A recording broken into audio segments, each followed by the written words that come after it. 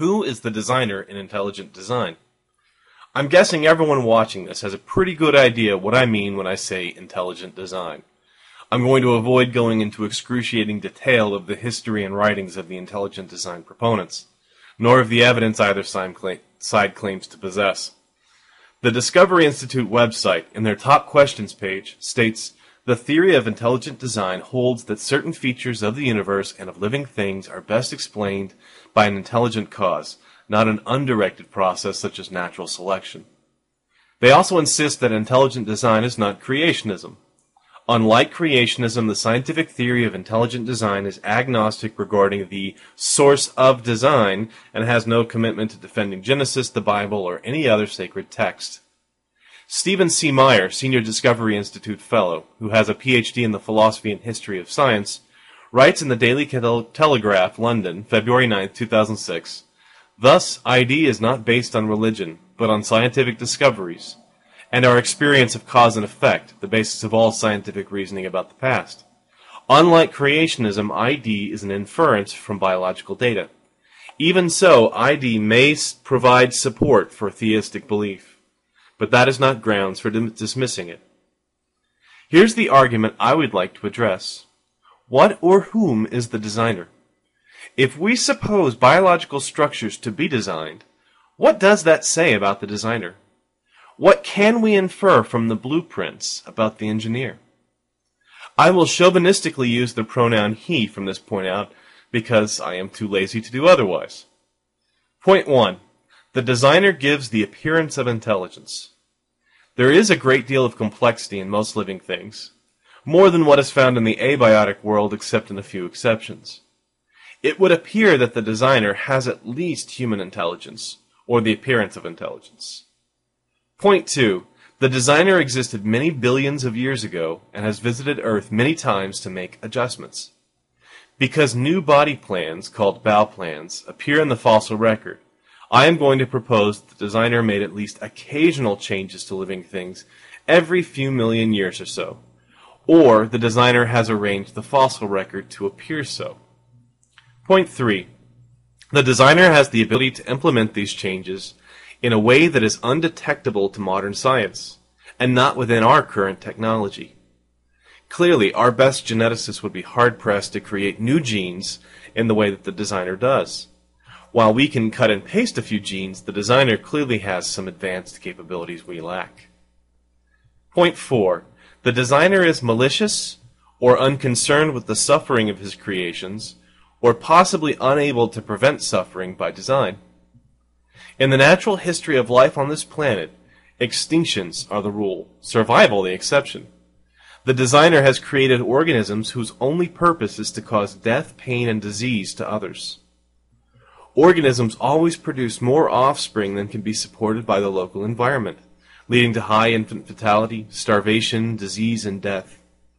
Most animals must eat the carcasses of other organisms to survive, and all of this appears to have been designed into the system. Alternative options certainly existed, but the designer chose this system.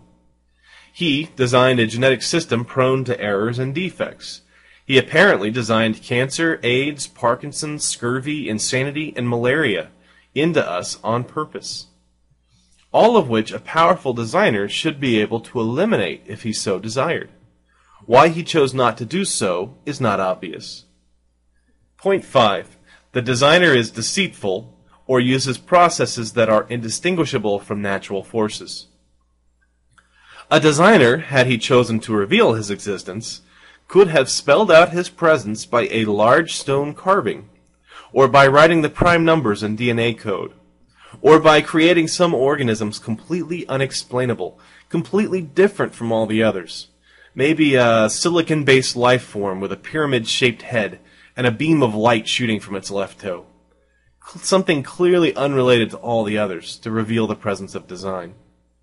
Instead, he designed life to all share a common genetic code, to appear to have a common origin. And he might, we will discuss this in the next point, have made life capable of making small changes by natural processes, but obviously not too many because that would interfere with his design. In short, he has designed life to give the appearance of having arisen from prior forms. He obviously buried a lot of fossils and caused them to appear ancient to hide his design. Point 6. The designer himself is not currently detectable by any means known to us. There's no evidence that he is still running around making genetic changes. He hasn't designed any new life lately, so far as we can tell. It's up for debate whether he allows for life to microevolve, or if that's just him making changes undetectedly. There's no clear evidence of when he last designed a new life form, because his only hallmark is complexity after all. So let's review. 1. Intelligent. 2. Able to act over billions of years. 3. Powerful enough to create new life forms. 4. Malicious or uncaring. 5. Deceitful or covert. 6. Invisible to us. Now I would propose some possibilities for the creator. How about an evil time traveler from the distant future? He wants to ensure that his world gets the way that it is, and he cares very little for our suffering in the meantime. He's intelligent, non-time restricted, he has powerful technology, he is covert, and he must have invisibility power. I don't like this one because of the fossil issue. How is a single time traveler going to bury all those fossils? Here's option 2. It's only a small modification. This time it's an alien from another planet who decides to create life. He's intelligent, possibly immortal, or maybe time traveling, has powerful technology, he's covert and cloaked. Now this is better, I think, but we have to assume that this guy's gotten pretty bored over the last 4 billion years. And maybe that's why he's malicious. Here's option 3. The devil from the Judeo-Christian faith. He's intelligent, immortal, powerful, malicious, deceitful, and invisible. I think this might be the best bet. There's a whole lot of literature on this guy, and I think he fits the bill pretty well. So there's my proposal to you. The intelligent designer of all life on Earth is Satan. Or possibly a really bored ET, or a time-traveling butthead. Go forth and be fruitful.